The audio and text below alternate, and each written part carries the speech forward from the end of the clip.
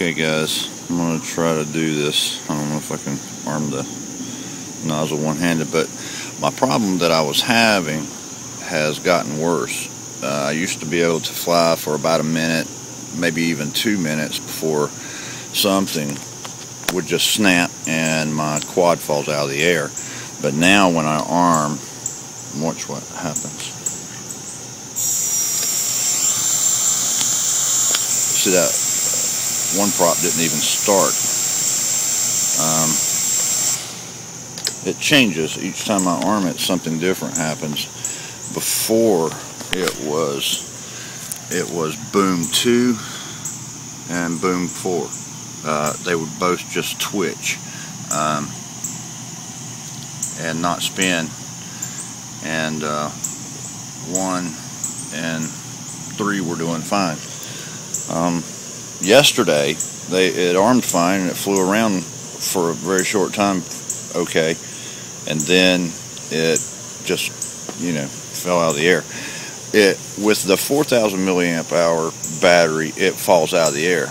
With a little 2200 milliamp, it doesn't just drop. It start like one boom will start failing. It's either the ESC or the motor. I don't know which one it is, but yesterday it seemed to be like it was boom 4, and it just gradually stopped working until the thing just hit the ground.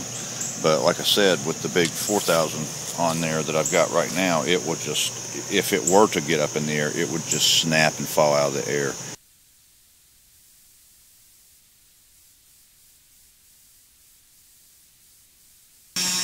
And now it's flying.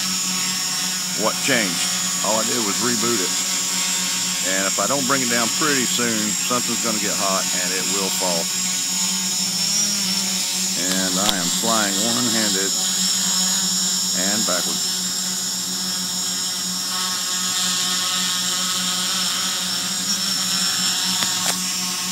So this is pretty tough.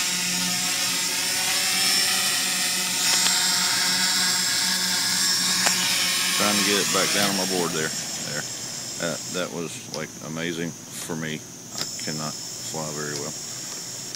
But okay, why did it fly that time? If my ESCs weren't calibrated, did they suddenly become calibrated?